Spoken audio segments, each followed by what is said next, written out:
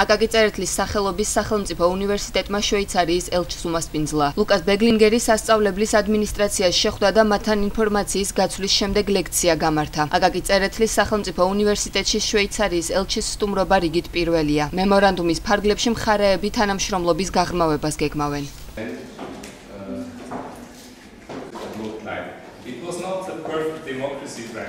I'm very glad to be here in Kutaisi. მიხარია რომ ვიმყოფები ქუთაისში. ეს არის საქართველოს ერთ-ერთი მნიშვნელოვანი ქალაქი და სურვილი მქონდა თბილისის გარდა სხვა რეგიონებსაც წვევოდი. მიყვარს სტუდენტებთან ურთიერთობა, მათთან აზრების გაცვლა. ვფიქრობ შეხვედრა საინტერესო გამოვიდა.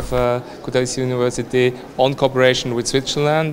ჩვენ შვეიცარიის მხარესთან ისეთი მჭიდრო ურთიერთობა, როგორც თქვა გერმანიასთან, ინგლისთან, საფრანგეთთან არ არის, მაგრამ მიხარია რომ შარშან ჩვენ დავიწყეთ თანამშრომლობა, მოვაწერეთ მემორანდუმს ხელი ფრიბურგის უნივერსიტეტთან. ეს არის ბილინგვალური ერთ-ერთი ძალიან ცნობილი და ძლიერი უნივერსიტეტი არა მარტო შვეიცარიაში.